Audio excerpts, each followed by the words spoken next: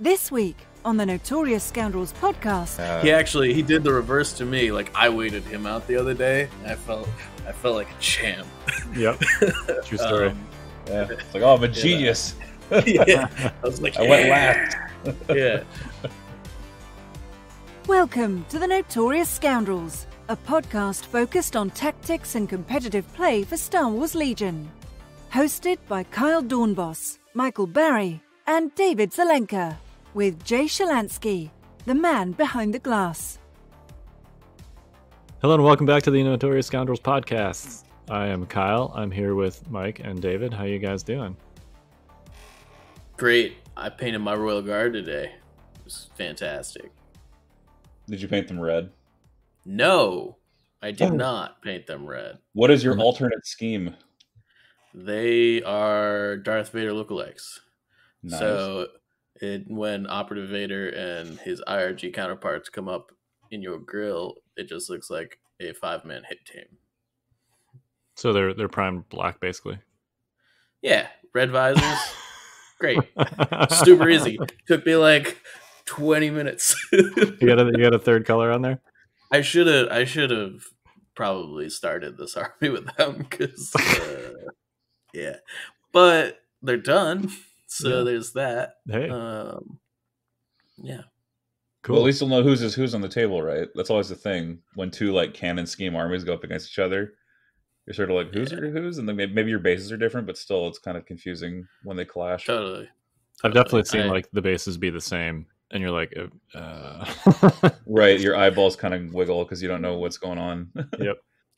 I also really just don't like the standard Royal Guard color scheme, personally. I don't like how it's like 100% red. Yeah, the whole thing's red. It just looks kind of corny. Yeah, it's red on red. Yeah. I tried to do a thing with them where I did some combination of like red and purple and brown, and it just looked awful. So I'm probably going to end up painting them entirely red. There you go.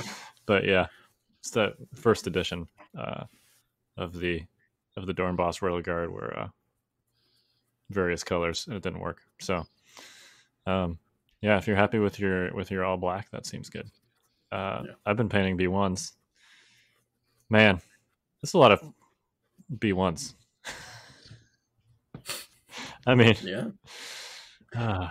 I'm even Tell like me more. taking shortcuts, and yeah, it's a lot of B1s. Even just like basing them, like if you have a super simple basing scheme, it doesn't matter when you got to do it 50 times. Yeah, I mean, like, so we talked about this the other day, and I'm on a tangent because, it's awesome. But so like I put my my sand down, and then I prime everything, and then I just dry brush over the sand, and then like glue some grass to the top. Is that what you would consider simple? Yep, that qualifies. Okay. Yeah, that's actually considerably simpler than. I mean, I've got a couple methods for my Rebels and Empire. I do that. I put the sand down. I paint over the sand, and then I paint it. I was going for like crate, so yeah, I paint it red, and then I dry brush it lighter red, and then I spray like white, like the salt color white on it with an airbrush from a specific direction. It's pretty cool, pretty easy. And then the B1s are that GW technical mud stuff, and then dry brush that bad boy, and then throw some glue on there and sprinkle some grass on it. And that's it. Not super complicated, but not bad. Yeah, definitely time consuming when you got to do it 50 times. Yeah, man, just PVA glue, sand, You're golden. Move on. That was my original intent, but unfortunately, like tan on tan, if you're doing B1s in the bone white color scheme, yeah. So I tried that, and I was like, oh, it's not gonna work. It becomes it's too neutral, right? There's no contrast, and so you can't tell where the miniature ends and the base begins. Yep. Yeah, it's just a giant beige blob. Anyway, so that was our hobby segment. Yeah. A good one too. Improv too. Nice. Yeah, it's I mean, should we have started the cast with like something like this? Get out your brush and paint. It's There you hobby go. time. Yeah, I guess. See, we have a drop for that. We do. Yeah, no, we're all stuck inside painting, so that's what we're talking about. At least for the first 5 minutes of the show. So we actually do have some other stuff to talk about today. We're gonna do an update on Yavin Based Team League. We are now in the finals, so David's going to talk about that. We're going to talk a little bit about Invader League because we got some very relevant updates for list building for Invader League. And then today is all about force powers. So we're going to go through all 10 force powers and talk We're about going to each go of them. through our list of force powers. Yeah. I don't. It's just me eyeballing, counting.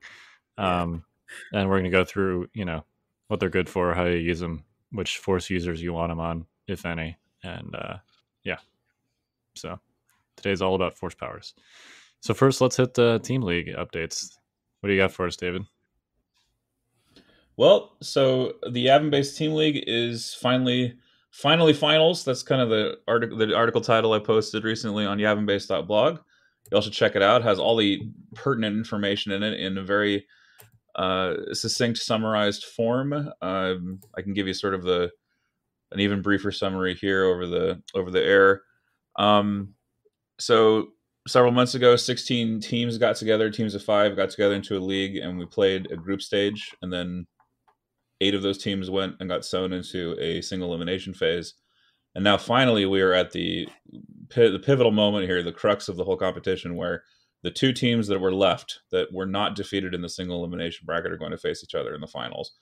And those 2 teams are the Irregular Regulars, a team of hitherto unknowns who have slaughtered their way into the finals, defeating some known players. And that's going to be really exciting for them to watch. And then the other team is the Basic Bespin Biths, which is an interesting collection of veteran players, including Luke Cook, the world champion, Eric Rihad, Daniel Lupo, a lot of folks that are sort of known names. It is an all-star cast of players.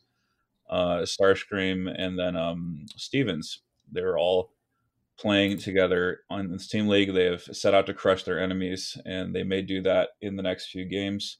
A couple of other news items. There's a giveaway to the players in the team league of a core set. This whole tournament, by the way, sponsored by our parent network, the Fifth Trooper. So the Fifth Trooper is doing has done giveaways.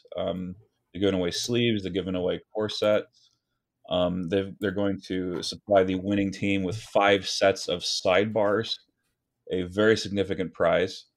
And the finals themselves are going to start pretty soon here. We're waiting to hear back from the team captains who are meeting, and they're pairing right now. They're trying to figure out who's playing who, what lists are matched up against whom, what maps they'll be playing on. There's a whole map veto and pairing phase that the teams have to go through.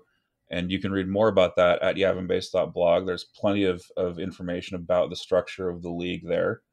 But suffice to say, there is a map pool phase where teams select the maps they're going to play on, and they reveal lists in sequence, and they match list to list back and forth. There's even like a team bidding structure where all 5 lists are totaled up, and they create a total bid, and whoever has the higher total bid gets to be the red team or the blue team, and that team will have the ability to veto maps first. They'll also be unfortunately forced to show one of their lists first. And so there's it's kind of complicated, but it's not that complicated once you do it. But anyway, to the point, schedule is what I'm trying to get at here. That's going to be made available both on yavinbase.blog and on the Yavinbase Facebook community page.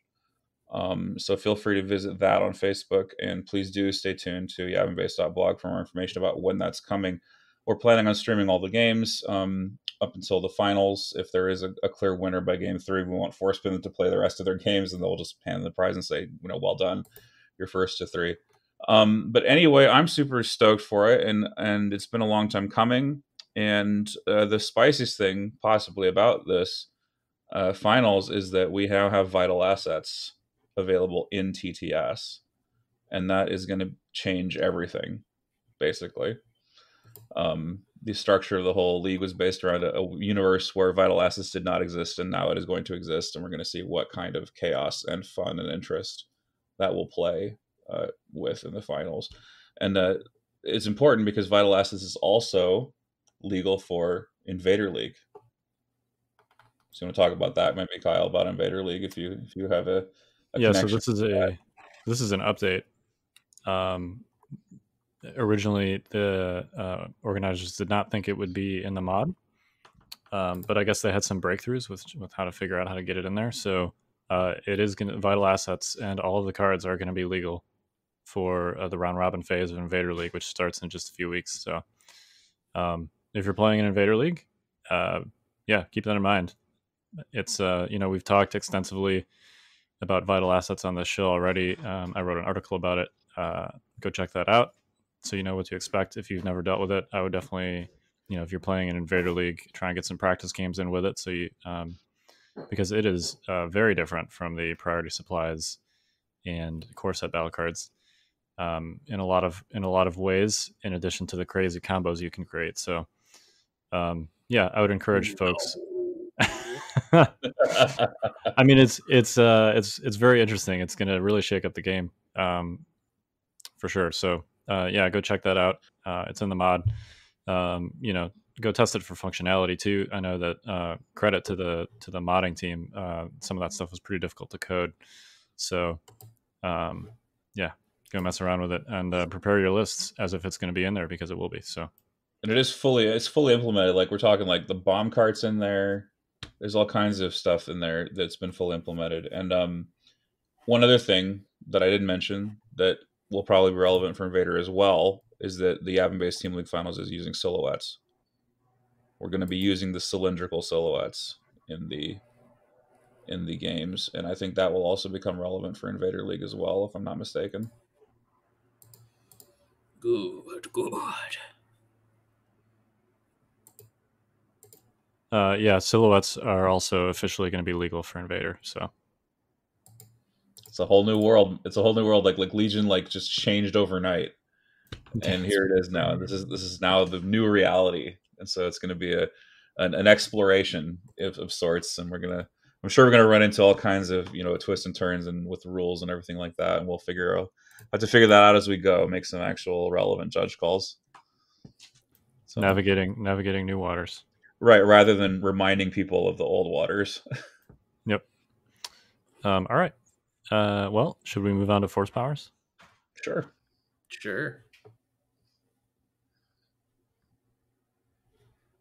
You got either Legion 101 or Tactics drop there, Mr. Barry? You think I had a drop called Force Powers, Kyle? Like, what is this? I mean, this could be Force Powers. No, I mean, it's... Get ready for advanced there you tactics. Go. There you go. That didn't seem very loud. Let me try that again. Okay. Get ready for advanced... That was quieter. Get ready for advanced tactics. We'll figure this out one day. I think this one's just kind of quiet generally. Yeah. Professionals. Yeah. We've been doing this for almost 2 years. I know. It's kind of crazy. It is. We have gotten better at it. We'll eventually, probably by the third year, we'll figure out the drops. Yeah. Yeah. All right. To be fair, Jay used to just do them and insert them in afterwards. Right. He would just he would do it live like we're doing. Yeah. 1,000 monkeys at 1,000 typewriters. Anyway, go on. All right. Let's so we're just gonna go down here on the list. Let's start with force push. Let's start with the best one. Man, all right. So I'm gonna go with the Kyle Dornbow special here. We could have a whole episode about force push. Is that a line that I use? I don't know. Why don't you ask? Every time you say it, I'm like, oh, here he goes again. Okay.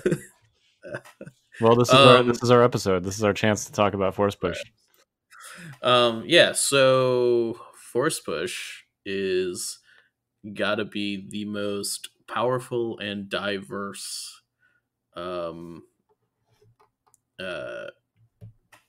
force power on in the game, right? Like that, it's probably the best upgrade in the game. Period. End of story. I'm sure that maybe some people are willing to debate that fact, but for 10 points, you get to move your opponent's units. And on its face, that feels really powerful. Turns out it's like, I don't know, 5 or 6 times stronger than that if once you kind of figure out like how you can manipulate that ability in such a way as to abuse the rules. Yeah, I mean, there's very few abilities in the game that allow you to do things with your opponent's unit. Pretty much all of them, except this one, are relegated to command cards. And being able to move your opponent's unit is extremely flexible. There's a couple things to note about this. A, you do not need line of sight, like all force powers. So range 1, from the opposite side of a line of sight blocker, that's perfectly legit. You get to do the cohesion of the unit in addition to, moving the unit leader speed 1. So this is effectively like, you move the unit leader speed 1, which is roughly 4 inches. And then you also get to drop the other dudes, which could be another like 4 inches from the unit leader. So one super common use of this is if you have a melee force user like Luke, is if you are on the other side of a line of sight blocker, you can basically like wrap them around it, to where you can then charge them safely on your side of it. You move the unit leader, and then you move the dudes closer to you on your side of it, and then you charge them, and then engage them in a safe spot. You can use that to yank them out of cover. If they're in a good cover spot, you yank them out towards your guys, take a shot at them with another unit afterwards. You can push them off an objective. There's just like a million things you can do with force push. Trigger your own standbys. Yep. Which is a big one that, if you catch somebody unsuspecting, that's a really big deal. A lot of people won't see a double move force push coming because they'll be like, oh, if he does that, like that's a very risky play. Turns out it's a lot less risky if you kill whatever you're force pushing a lot of the time. So just keep that in mind. And especially with like, Kenobi and Phase 2 clones, that sort of thing is a little bit more in the cards. It's easier to set up because you're taking standbys naturally as part of your strategy. Yep. So. And you generally you're going to have Overwatch on several units also. And you can share standbys. So yeah, that's probably the most effective use of pulling stuff into standbys. But this has been kind of a staple even for, Vader and Luke lists too. Needless to say, if you see your opponent accumulating standbys and they have a force user and you have a unit within range 3 of that force user, you might want to move them. You should consider your life choices. Yeah. And as you noted, it's sort of like it's longer than you think the threat range of a force user should be, insofar as usually you think of it as charge range, which is for most of them is range 2, right? But it's essentially like, a further range 1 from that. Totally. And it's kind of weird because you can actually be like outside of range 3 yourself from whatever outside of like firing at range 3 from a force user and end up getting force pushed if you're kind of cohered weirdly. And so it's just, you got to kind of, you really need to keep it in mind when, if you're not setting up any way to punish them at the end of the turn, like you don't have any standbys set up of your own to prevent the force user from doing that. They can kind of just, throw your squad or your hero out into the waiting guns of the enemy army. Yep. And one niche use of this particular, pulling stuff into standbys is with limited viz. Like on the first or second turn when things are range 2 or 3, it's a lot harder to strip standbys, and it's very common just as a general course of action to move up and then take a standby, right? Because the attack range on the first turn is the same as every unit's standby range. So, if and then at the end of the turn, you move your force user up and you pull a unit into range 2 of like 5 or 6 standbys on the first turn when you thought they were safe. So yeah, keep that in mind too on Limviz in particular. But it's an you can interesting also beast. Sorry, go on. no after you. So it's an interesting beast to this force push thing. I was thinking about the interaction between two Jedi using force push, and I was thinking, well, the guy that goes last he usually has the upper hand because that force push is done reactively, so to speak. But we've been talking here about force push as a proactive measure, which is I'm going to use it to attack you, or I'm going to use it to shove you into my trap, so to speak. That is the standby, castle, whatever you have as a clone player.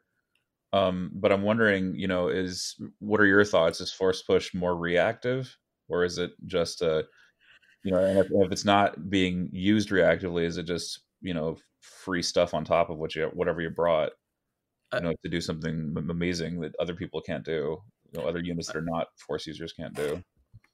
I think the answer to that question is it very much depends. And I think you're right in bringing up the situation where there's a force push on both sides of the table, because that changes the dichotomy of how the force push is used, right? So if I have force push and you don't, 9 times out of 10 it is a proactive, like I'm making your life miserable because I can move your stuff and you can't move mine.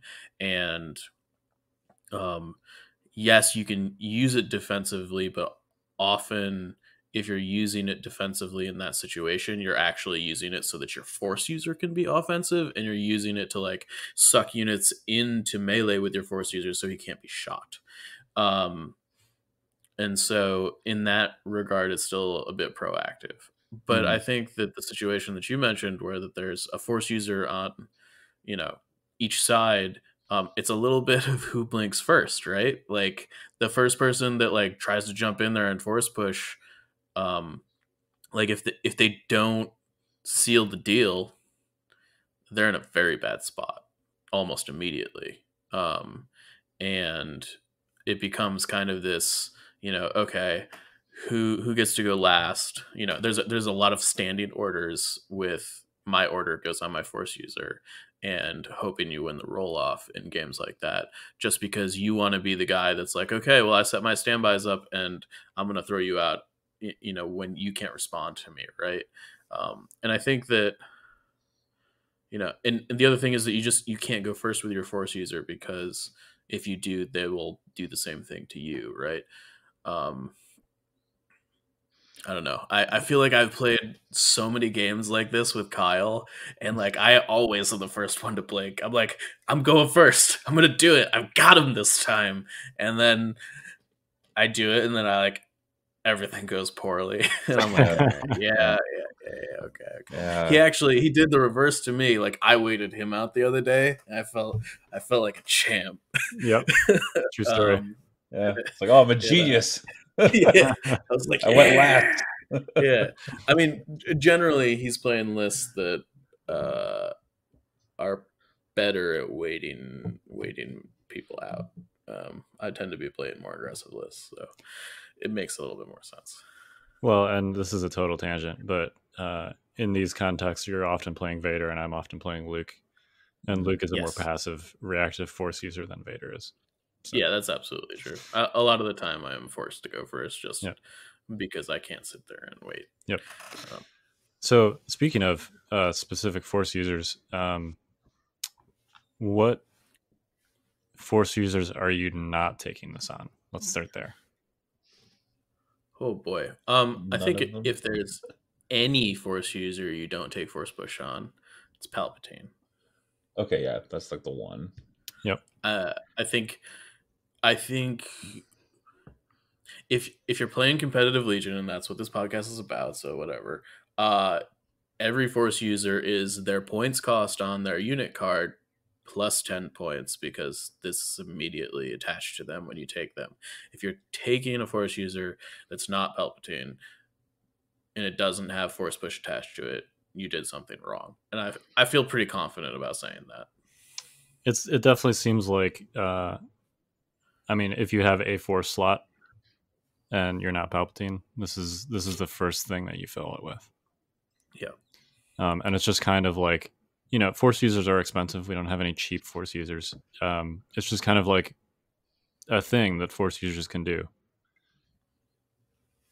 Yeah, and I would go as far as say if like, all right, I'm at like 770 points, and I have the choice between putting Force Push on my Force user and taking a heavy weapon in a core unit squad. I'm taking Force Push 100% of the time. Yep. Yeah. It's one of those effects that is just so unique and so game altering. I just don't see how you could leave it home unless you had some really good reason for it. Like, I'm not going to be in the middle of the fight until turn whatever when I'm doing my Now You Will Die, like Palpatine does. Yep. Well, and I think the reason, so let's talk about real quick why you don't take it on Palpatine. In my experience, it's just that Palpatine is, for the most part, a ranged Force user, right? Like, I find that it's, like, it does happen that he's at range 1 of stuff, but it's not a guarantee. You can go an entire game where Palpatine, the only things he interacts with are when he's zapping them with lightning at range 2, or he's just using pull the strings the entire game. Whereas if you have, pretty much every other Force user, including Commander Vader, who is also speed 1, you're going to be much more in your opponent's face, and you're much more likely to have the opportunities to use that Force push. I still think there's a case to be made to take it on Palpatine, to use it defensively. It is handy there. But I also think that it's not necessarily mandatory on him just because you don't always get a chance to use it. Yeah, I feel like on Palp, it's like a nice to have, but in a list that's so strapped for points, it's very difficult to fit a nice to have into that list. Yeah. I mean, usually, and I've built a lot of different Palpatine lists, you're to the point where like, well, I could spend these 10 points, but then I'd have to go down to 9 activations. And it's just not worth it. Yeah, it hurts you more than it helps you. Yeah. So, all right. So let's, so that was Force Push. I assume that will be the one that we spend the longest amount of time on. Probably. Probably. I think that like overall, like if you don't understand the conversation we're having around Force Push, like you just need to use it more. Yeah, just play around with it.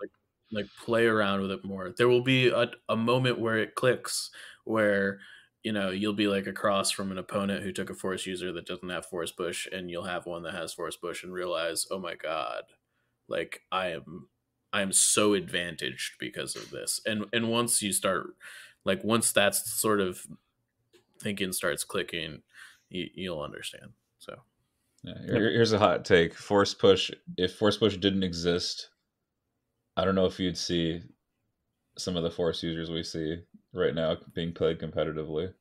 I agree to some extent. I think that you could argue that the unit you're taking is Force Push, and these are all just like 160 point upgrades.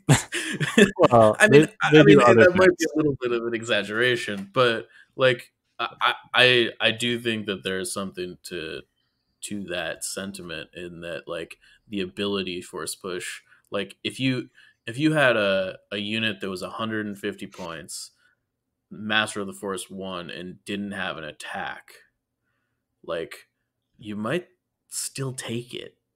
Yeah, you might still take it because Force Push is so good. I mean, if they had like some kind of command cards and stuff, I don't know. Well, yeah, okay. Obviously, this is a hypothetical unit, Yeah, but I get what you're saying. I don't think at their current price point, I don't think you take Luke or Vader if they don't have access to Force Push. Operative Luke, yes. Okay, although Operative Luke doesn't need it because he has disengage. Well, it's not as critical for Operative Luke, but he has like 50% of a Force Push. Yeah, that's what he has. I could see taking Dooku, Operative Luke, and Obi-Wan, and of course Palpatine if Force Push is just deleted from the game. Yeah, I don't know about Commander. I don't know about either version of Vader or Commander Luke. Vader needs it really badly. Yeah, frankly, it's just Luke can it's live without it, but it's a tough road to hoe. maybe a okay. Maybe a better way to put this is that force push is what makes a lot of force users good. It's certainly what makes them unique. Yes, it is the thing that they bring to the table that another 140 plus unit does not. Right. It is the irreplaceable effect on a force user. A lot of the other effects that you can put in the force slot that we're going to talk about shortly here are replicatable in some fashion, with some exceptions. Yeah, and this is another tangent, but this is why, as a CIS player, I don't really like Grievous. Because, like, I mean, he's great at killing stuff, but I can buy other units that kill stuff. Sure. You know, I'd rather just pay the extra 30 points and get Dooku, who does much more unique things that I can't get from the other units in my army. But that's just me. Totally. Yeah. I mean, I think to go down this rabbit hole, the fundamental difference that is a real cost there is the lack of charge relentless on Dooku. Yep. Personally, is how I feel about that. Right. But yeah. Right. But Grievous is kind of the embodiment of what we're talking about, right? He's a saber wielder who is fast and has a strong attack, and he doesn't have force powers. Yeah. That's why he gets mulched by most force users. Right. Exactly. All right. Let's move on. So the next one here on our list is Battle Meditation. Yeah, so Battle Meditation is probably, I think Battle Meditation is the coolest card that fills this slot. It's certainly the most, like, the card that you can get the most creative with. I don't think it's very good right now. There are some niche uses of it, but yeah, I generally agree. It was stronger before HQ Uplink. Generally speaking. I mean, yeah, I think that's fair. I don't know. It's one of the few force upgrades that I do think is like you put on Palpatine, kind of to come back to but Battle Meditation with like given to your anger is very good. Yep. Yeah, and Palpatine is often more timing neutral too, so you don't necessarily need an order on him on those turns where you, it's not super clear from the card text, but like if you have a card like Given to Your Anger that has you ignore both the range and the unit type restriction on there. So like Given to Your Anger says you give an order to Palpatine. Well, Battle Meditation allows you to ignore that and just give an order to whoever you want. So, yeah, I think there's some uses for it on him. This is to say that most force users' order tokens are precious, and they don't want to lose them. And Battle Meditation is antithetical to that idea. But like you said, Palpatine is pretty timing neutral.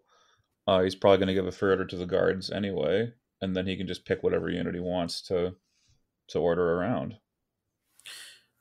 Yeah, I mean, I also think that this was a little bit different even just a couple months ago when comms relay chains were a thing. Being able to like Batmed your shores, put an order down, generate like 3 more orders from it, a bunch of surge tokens and a bunch of aim tokens makes Battle Meditation way better than it is if you can't replicate it with comms relay. So, yeah, so I think that's a reason there's a place for it on Dooku. Totally. Yes. Though, I mean, I think uplinks end up filling that space way more than meditation. I was just sorry. Go on. No, I mean I agree with you generally. I think the exception to that is if you're running Staps, which we just recently saw the preview for. If they play anything like speeder bikes, they'll often be kind of far. But they can coordinate to each other, right? So you use Batmed on Dooku, give one of those orders to, Stap number 1, and then Stap number 1 bounces it to the other 2. And then you've got your uplinks or whatever, the second order on your card to start your B1 chain with. And then everybody's got an order except Dooku. He's in the bag by himself.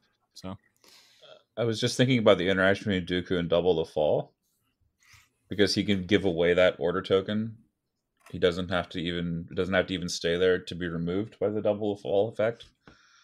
So that's another niche for battle meditation to rest in. Is that? No, I think that's no, it's not he's gotta accurate. remove He has the to retain token. the. Oh, he never needs a mind. face up. Yeah, for Never mind. that He has to to work. retain the. Yep. Okay, chasing phantoms. Knew where you were going with that. Yeah, Yep. I thought he didn't. I thought he wouldn't have to, but whatever. See, I don't play CIS enough. Yeah, that'd be like a no brainer on him if Yeah, if that was it worked that way. possible. Yeah. You would just take it on him. Yeah. Yep. Anywho, It's also why in a Dooku mirror match, whoever gets to trigger their double to fall first is advantaged pretty significantly, because the second person won't be able to kick theirs back to kick the order off Grievous or whatever. in fact, that's always blue because it's a tied priority. Yeah. And blue special effects trigger first no matter what. Yep. So, rip. Yeah. Hope you brought a bid. Yeah.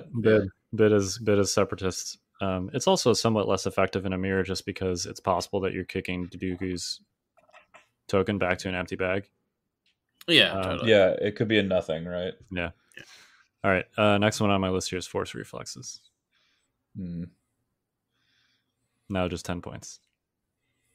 I mean, it's been 10 points for a while, but it is subtle, but it is one of my favorite cards of all the force powers because of the nature of deflect and the number of force users I like to play that require deflect to be survivable beyond that of a stormtrooper. Yeah, that's fair. This is the force power that I always want but never have the room to buy. That's a great description of it. Yeah. Like I always want this, but generally it's hedged out by whatever. Like if it's Operative Vader or Commander Vader for that matter, it's like force push, force choke, saber throw, or force push, force choke, or on Luke, you're taking force push, Jedi mind trick, which we'll talk about later, and like it's just I want it really badly, but it's just I don't know. Maybe we can address also this idea that force reflexes rewards you for going early, because if you don't go early, you don't really get to use the dodge, but you'd rather not get shot. So there's a kind of a cross agenda thing going on here where it's like I'd like to have the extra save, but I'd also like never to be hit. Yeah. So if I spend 10 points for this and never get hit, was that just 10 points I flushed down the toilet? Hard to know. I think that, there's something to be said for that, because a lot of the times when you're playing a force user, if you're playing them correctly, you're not being super aggressive most of the time, which means your force user is generally going last.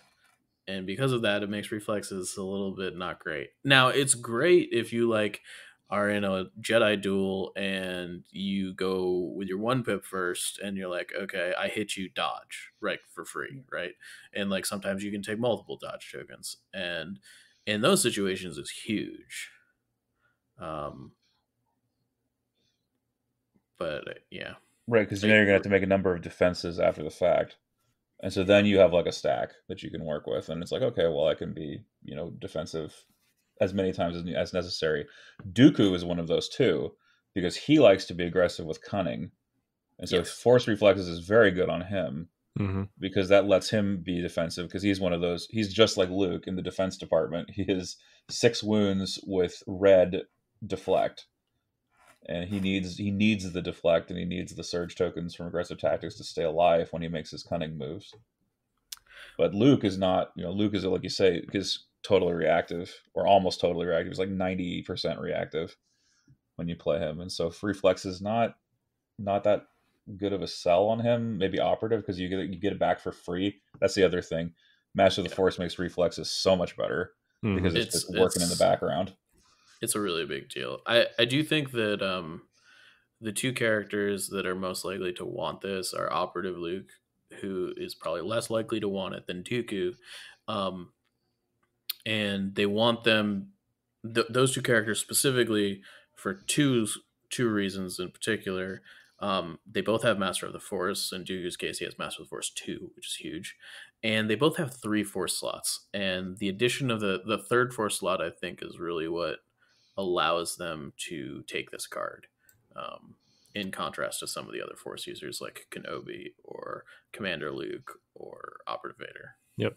And especially in Dooku's case, because he has a native ranged attack on his unit card that is good. So he doesn't, there's a case to be made for taking Saber Throw, so he can use it with his 1 pip to make an awesome ranged attack, but it's hardly necessary on him. Like Commander Vader has 3 Force slots, but Commander Vader isn't attacking anything outside of melee range if you don't give him Saber Throw. Whereas Dooku has that printed on his card. So yeah, I think there's a strong contention for that to be Dooku's third Force power beyond push and choke. Yep. Sorry, I take that back. I missed one person that should have reflexes, and that's Kenobi. I was like, oh, Kenobi doesn't want it. Kenobi wants Force reflexes. Yeah. It might be. Just kind of like he wants boxes. An additional chance to use Sorasu Mastery. Yeah, that's sort of his thing. Yeah, and for that reason, he likes to go early because of Sorasu a lot of the time, which is interesting. He plays, I think, the most differently out of every Force user, personally. He definitely takes the using the Force for knowledge and defense and not for attack. Definitely takes that theme really far, because he's being aggressive, but he's also being defensive at the same time. He's a very interesting play style that I'm definitely not wrapping my head around totally. Yeah, he's the most purely defensive. I mean, he's the only Force user that can directly defend other units. So right. All right. They're good units to defend too. They are. Yeah. Yeah, they are. All right. Let's hit guidance. This one's kind of a. This card is bad. Don't take it. Yeah, I was gonna say awkward, but well, it's like reflexes. It's like it'd be nice. Can I actually spend a Force slot on this? 2 surges is not that much. It's not even the Force slot so much as the timing. Mm-hmm. Well, it's another early card, right? Right. There's only one Force user that remotely wants this card, and it's Kenobi. Because look, so here's the thing, right? Free surge tokens are great. Okay, surge tokens from reliable and aggressive tactics are great. They're basically free. They don't cost you much, right? And they happen at the start of the turn without you having to do anything. That is also true. Yeah. The thing about it is that there's a lot of turns if you're in a non-clone army where like you don't use them, right? Like you have these surge tokens on these units and you don't use them. And that's okay because you're accumulating value with reliable or aggressive tactics over the course of the game. Like it's not about I spent surge token on turn X. It's I spent X amount of surge tokens over the course of the game, which netted me this amount of value, right? And so when we're looking at guidance, it's like, oh, I can put down 2 surge tokens in a very like on a not timing neutral activation, unlike being able to like spotter or take cover with an officer, and to boot, like you're not even guaranteed to use them. Like at least with reflexes, you're like, oh, I have a dodge token on a very important unit, I'm going to use it, right? As opposed to like guidance is like, well, maybe I'll roll a surge. Like yeah, I don't know. Yeah, I mean, the clone. I'm with you on that too. I mean, I think the clone army definitely helps you make up for that kind of weirdness or awkwardness, because you're able to share it, and like the clones are the hungriest army for surges, for sure. Out of all the factions, that's definitely true. Yeah, you're much more likely to be able to use it. Yeah. So, and all of that is to say, like, not even to bring in the conversation that this slot is super competitive to begin with, right? And so, like, we're looking at the likes of Force Push and Force Choke and Jedi Mind Trick and all this other stuff, and it's just like, I can get a lot more bang for my buck that I know I'm going to use for 10 points. Yep. And a Force slot. Agree. Plus, if I'm taking on an Obi-Wan, right? I have General Kenobi, in which my army is awash in surges. Not only that is that you're on your General Kenobi turn, you have like 20 to 30 surge tokens, but like you also have in most of the competitive lists nowadays somewhere between 2 and 4 phase 2s. So you're starting the turn with 2 to 4 surge tokens from that. Plus, Kenobi probably has aggressive tactics, so you're netting another 1 to 3 from that. So like, I don't know. They abound. They're everywhere. Yeah. So what's 2 more? Right. Not much. Yep. Yeah. All right, cool. Choke. This is my favorite force power. And Well, you Mainly because you guys don't have access to it. Yeah. Hey, come on. Look, I play Separatist too. What do you... Yeah. He says he plays Separatists. And like Empire. He's like played them in real life, like outside of like one tournament where Look, man. he like Yeah, I played a ton of Palpatine. I just don't particularly take Choke. Yeah, Choke is really good. It is, yeah. So what are the obvious strong uses, right? Killing heavy weapons, number 1. I think the best use of it is probably to kill a medic, but heavy weapons definitely. Like anything that has a special thing to do in a squad, like this is what you're using. I mean, I don't know what else to say. It's just like kill stuff with it. So I will say this: I have found most of the value in Choke to be in situations not. I mean, so don't get me wrong, killing heavy weapons is great, but it's sort of doubles as an extra force push. And what I mean by that is that a lot of times when you're in melee with a force user, they will kind of grapple things into them, like force push things into them so they can't get shot. A lot of times what I find myself doing is not using the full value of Pierce on my lightsaber, leaving a unit leader up in whatever squad I'm attacking, and then just choking it out the next turn if I don't have any like really sweet targets for choke. And it allows me to keep my force push up. Yep. And so it's a little bit more flexible than I'm just going to kill a dude, right? In that regard, it becomes this kind of like, okay, well, you know, I attack the squad that already activated this turn. I'm just going to only kill 4 out of 5 with my Pierce through your lightsaber instead of all 5. And it presents some interesting, you know, play dynamics that way. Yep. And there are most force users that this is good on. So this is essentially Vader and Dooku. Palpatine being the other Sith that, as we mentioned, is often not within range 1 of stuff. Dooku and Vader both have tools to bring units closer to them when they can then choke them, even if they can't necessarily attack them directly on. So, you know, for Operative Vader, you've got Scatter. You can use Scatter. Dooku, you've got Scatter. Right. Dooku also has Scatter. Right. They both have Scatter. Yeah. They both, of course, have Force Push, which you can use to pull stuff closer to you. Dooku has his 3-pip, which, you know, after he attacks something, you perform a speed 2 move with it, which speed 2 plus cohesion is going to get you within choke range. Yeah. And then, you know, Commander Vader has obviously Force Push. So I think Scatter is probably the biggest tool there. You know, because then you can scatter and then force push and then choke. But yeah, they have tools to get stuff within range, because range 1 is kind of short. Yeah, it is. And that's the thing that makes this power not like silly. Yeah, I mean, if it was range 2, it'd be busted, right? Yeah. It's sort of like another force power we're going to talk about next. But Speaking of powers, yeah, I mean, you know, I think Scatter really elevates the choke. Scatter plus push makes choke really insane in situations where it otherwise wouldn't be.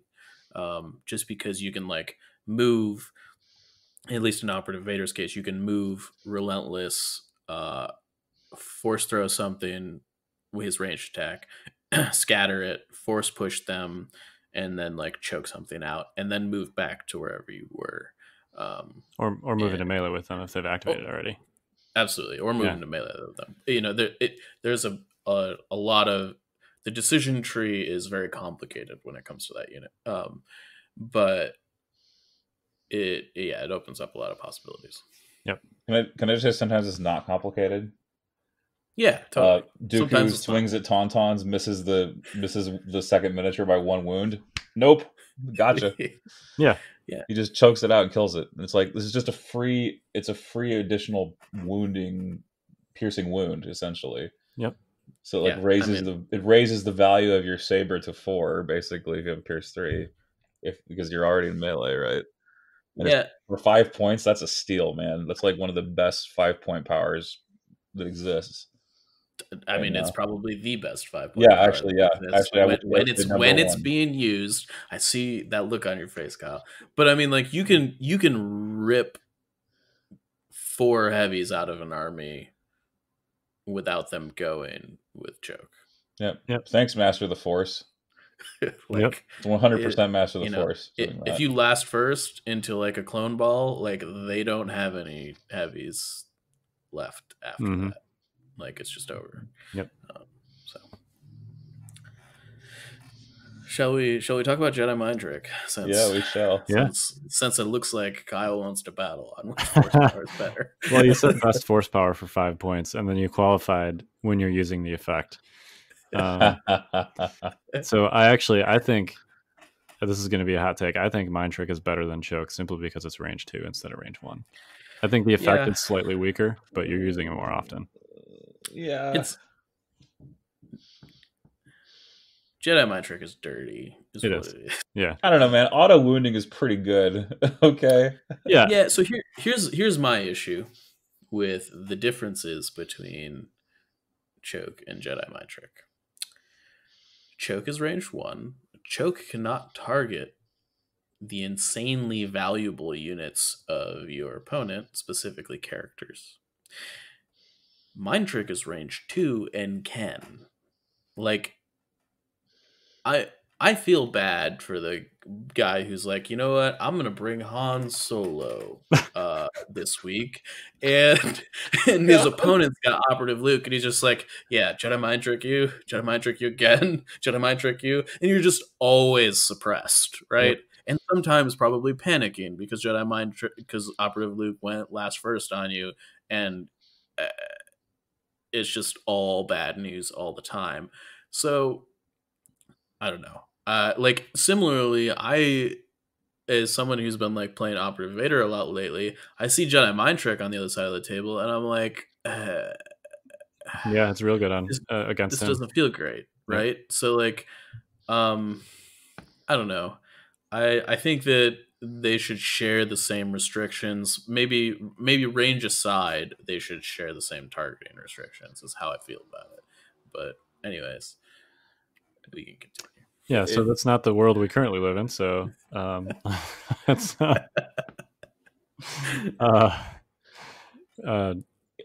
anyway. Let's talk about how to use this and who to put it on. I mean, so one thing you mentioned, if you're using it on a unit with Master of the Force, like Jedi Luke or like Obi-Wan, the effect is cumulative across turns insofar as obviously suppression gets stripped at the end of the turn. They get stripped by things like endurance and strict orders. But if you've got Master of the Force, I've run a lot of Jedi Luke, and I think probably 85% of the time, if I use both push and Mind Trick, I'm refreshing Mind Trick instead of push. We just got done talking at the beginning of this show about how powerful the push effect is, but I think generally, like, once you're stuck in and you've used force push once, to me, at least with Jedi Luke, the Mind Trick effect is more valuable cumulatively from one turn to the next. Yeah, I mean, the fact that he has disengage is also a big deal there. Right. Totally. Mind Trick also does not exist in a vacuum because suppression is an army-wide thing. Yep. Yeah. And you also have units that are really good at generating suppression called snipers. and displacing tawns. You have like all these things. So JMT kind of like it just enhances whatever you're doing on the suppression front, right? Yeah. Like I say, it's cumulative across turns. It's also important to note that the more suppression you get on a target, the harder it is to remove without spending an action to recover it.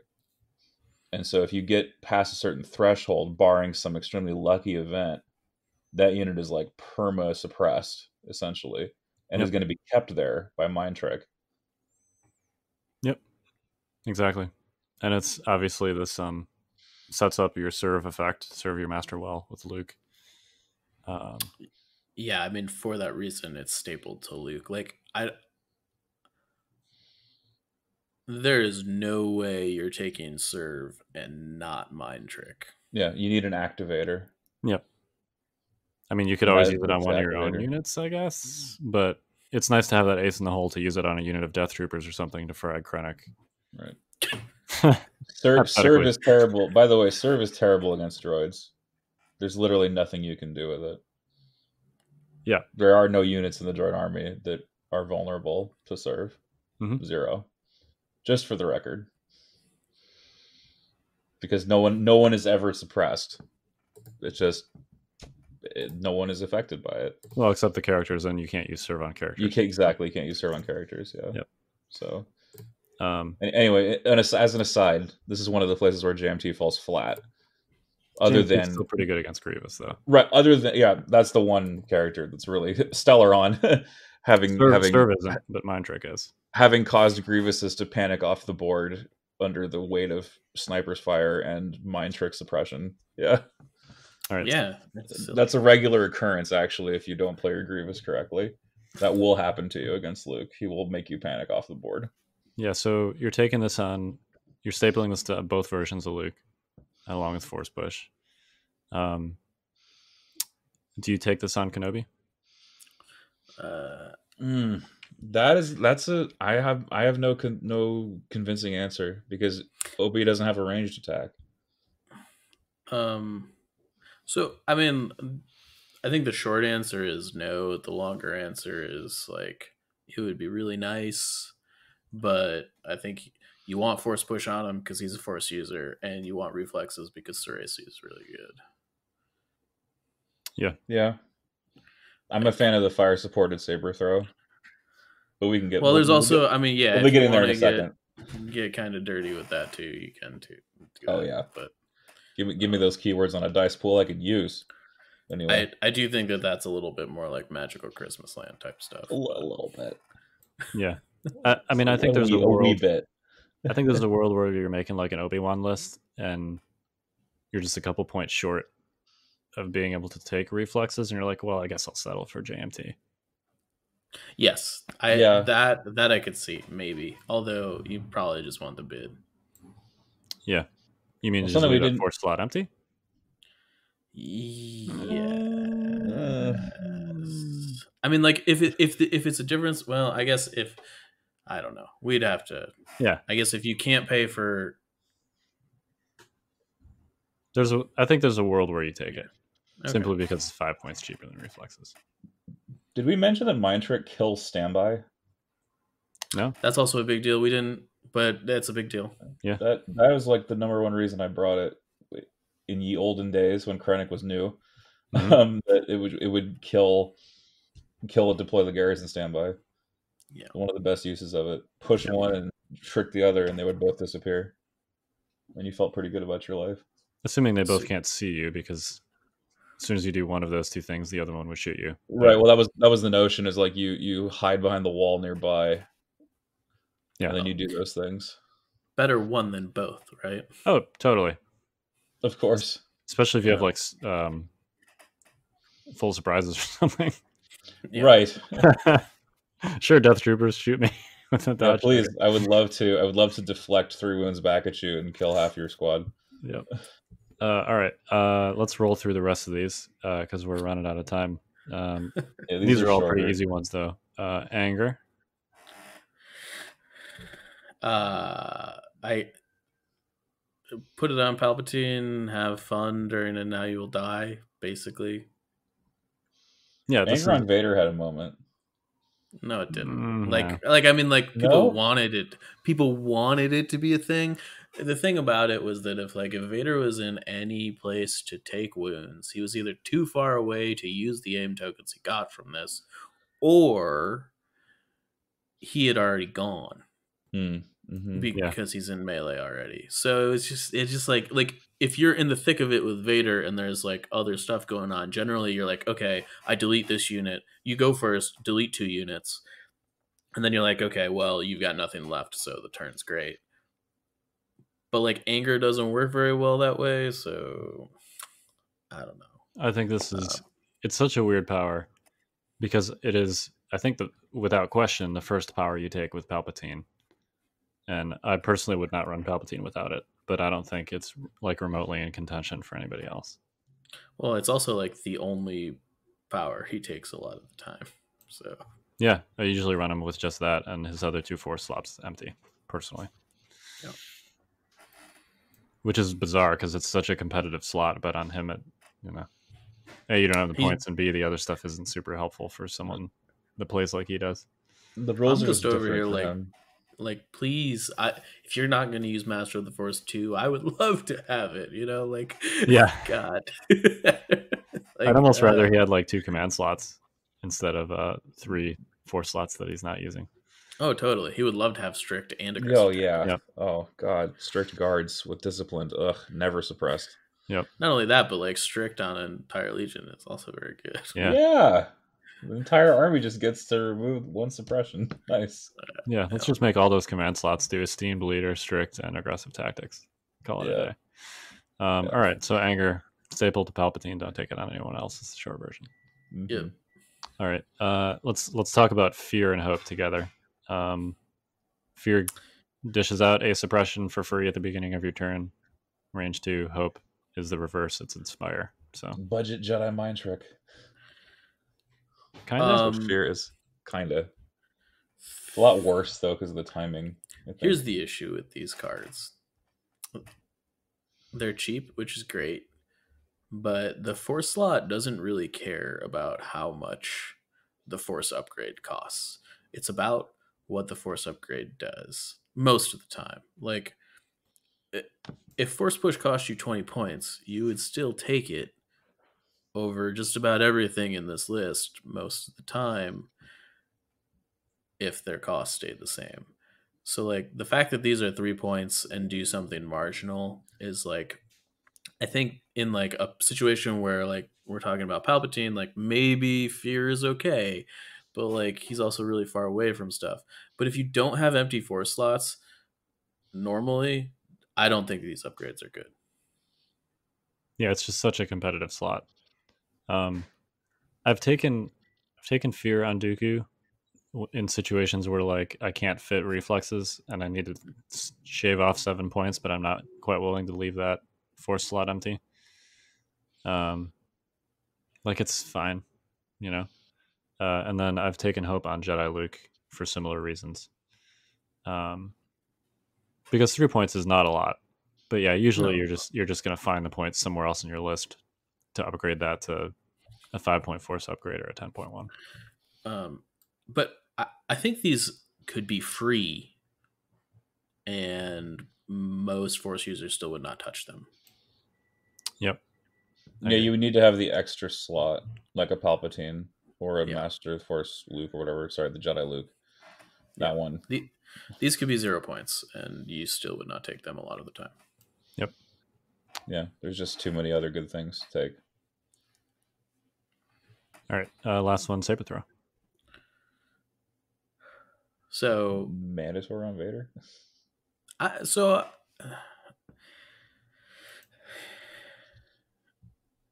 It used to be that was the case, definitely. I still think it's probably mandatory on Commander Vader, but with Darkness Descends, it's definitely there's a world where you don't have to take it. Yeah. But yeah, if you're taking Commander Vader, it probably should be stapled to him, frankly.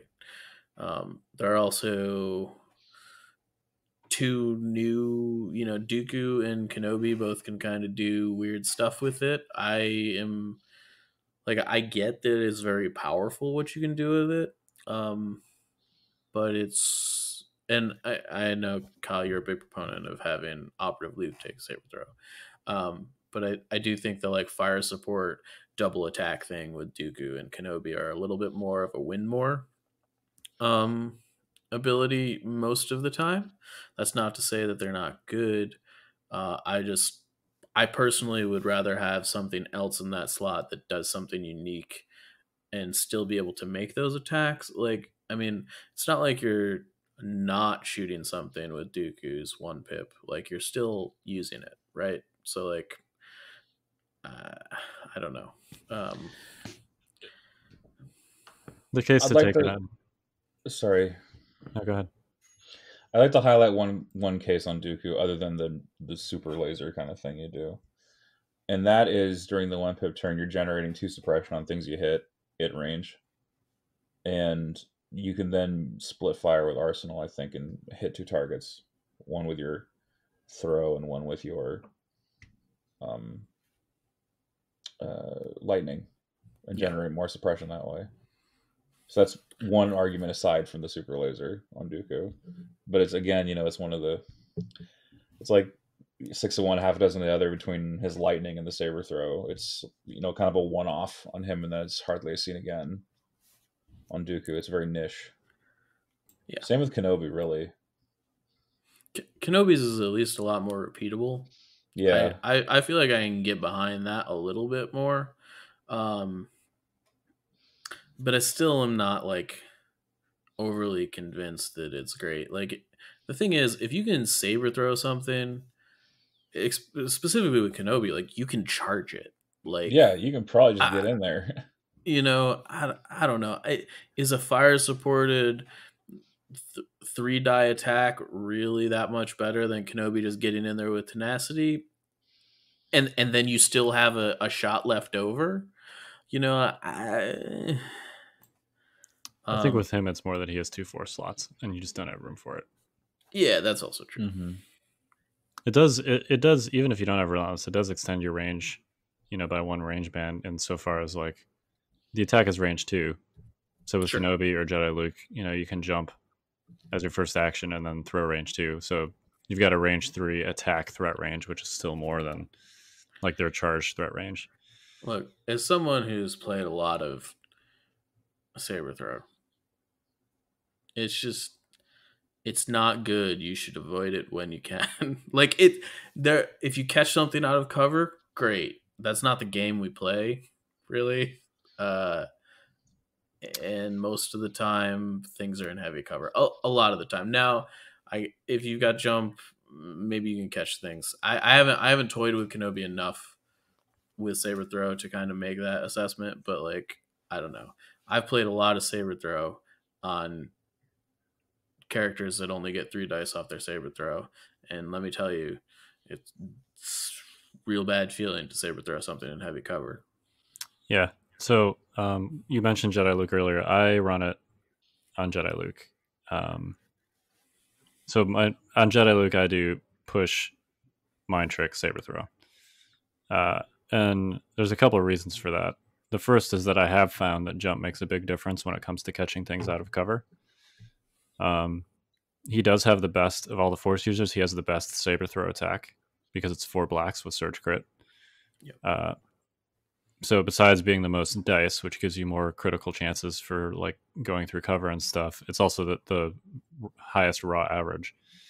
And it's pierce 2, impact 2, so it's a great attack against vehicles, particularly tanks. And it's good against red save units in general. There's just a lot of situations for me with Luke where I don't want to, like, dive in there, but I still want to do some kind of useful last first.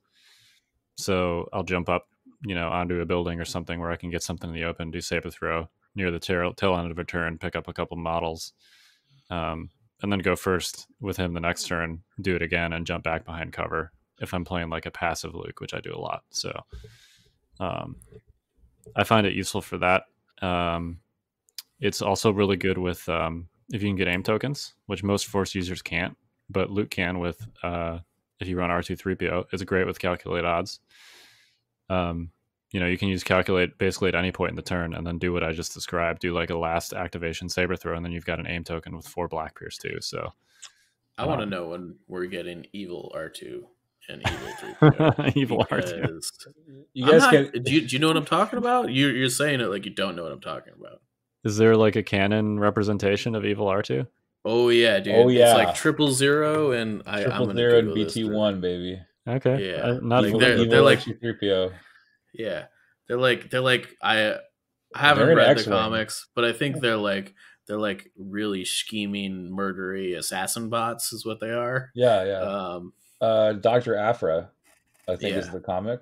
Okay. Yeah. It's also where my other favorite Wookiee, Black Kersantan, comes from. the evil Wookiee bounty hunter, mortal foe of Chewbacca. One of my favorite characters. Yeah.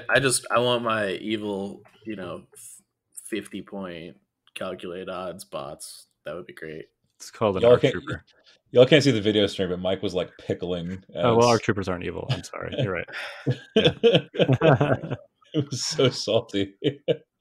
Well, yeah, I agree. Calculate odds is ridiculous. It's a really strong ability. I mean, it's quick thinking for anybody around you. Yeah, I mean, it's like calculate odds is like that one of those abilities. It's like on its face, you're like, oh, this isn't that that great, but like I don't know, when you put it on like a force user, it's so good. Yeah, I don't know. It's really like here's a free dodge token. It's like, here's the reflexes that you wanted to take, and here, have a free aim token. Oh, by the way, I heard you wanted light cover too. Yep. Like, I don't know. Yeah. You mean you still get an action after you do that? All right. Okay. Yeah, with on Jedi Luke, he's got Courage 4, so it's the one suppression. It's like, thanks for the cover. Yeah, it's like, who cares? Yeah, I love calculate odds on Jedi Luke. It's awesome. So that's a long way of saying I like saber throw on Jedi Luke. Yeah, I like saber throw a lot. It's underrated on characters that are not Vader. It's worth mentioning, since we're anal about such things, that saber throw does not work with Son of Skywalker in the way that you think it does. Oh yes, because Son of Skywalker gives you a free attack after an attack action. Saber throw is an attack action. It is not an attack in the same way that, like, No Time for Sorrows is a move. It's not a move action. So you cannot murder something with Jedi Luke in melee and then you saber throw something else, because it's not an attack, if that makes sense. You also, for that same reason, well, not for that same reason, but since it's a card action and you can't do card actions twice, you also cannot double saber throw with Son of Skywalker. The only way you can use it with Son of Skywalker is if it's the first attack you make, and the only situation where that's useful or feasible is if you're in combat with like a vehicle and you saber throw something else and then melee the vehicle. That's pretty much the only time it works with Son of Skywalker, so keep that in mind. It doesn't work like you think it does, unfortunately, with that card. People were using it incorrectly for like months, and then somebody was like, wait, this isn't how this goes. I think I remember the rules. It was specifically because of the Dooku thing. People were like, is this a ranged weapon? What is this? And they were kind of like trying to figure out what the heck was going on. Yeah. I thought it was after my game with Luke for Invader last season, where people were like, "Why didn't you double saber throw the scouts in the short that might have been one origin of it." But I've seen that this thread emerges from time to time. Like, is saber throw actually a ranged weapon? Yeah, and the implication is that it is a ranged weapon. It's a melee weapon being turned into a ranged weapon. Yep, for the purposes of the ability. Yep. All right, so that was a lot about force powers. Yeah, man. You were going to do this. You're like, we're going to talk about this for 40 minutes. No, man. It's a great subject. It's exhaustive. Especially that part, Mike, where you're talking about force choke being like a half save or half force push. Really good stuff. Thank you. It's taken a lot of learning. But you and I have played a lot of games with opposing force users. We have. a lot. Yep. Any final thoughts? Take force push every time, unless you're playing Palpatine. Like I don't know. I strongly believe that and other people can choose to agree or disagree with this, that if you're taking an army in this game and it does not have force push in it, you are putting yourself at a severe disadvantage. I think that's a discussion for I think I see where you're going with that. I have trouble when I play lists without force push, but I'm not sure if that's a crutch, because there are a lot of people that are very successful with lists that do not include force push. It's a very unique effect, that's for sure, and I very much miss it when I don't have it. But I bet you I know what's in those lists. Well, do they have short troopers and T-21Bs in them? And you could also bow to your 90-point overlords.